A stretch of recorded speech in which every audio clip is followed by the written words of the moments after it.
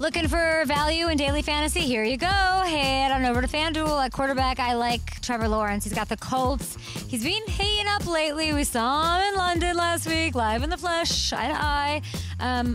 Week 1 against Indy was still his best fantasy day, okay? I think he's great value. He's the 7th most expensive quarterback, running back.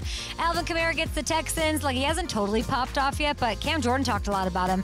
We talked to him earlier this week, and I just think he's a great value. 10th running back on the board. Monster day in the works in Houston. I'm calling it right now. And KJ Osborne at wideout. There's a little, I'm a little deep in my bag here, but he got a season-high 9 targets last week.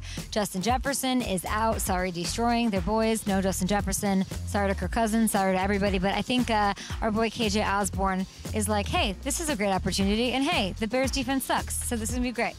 There you have it. DF, yes. Get them in my daily lineup.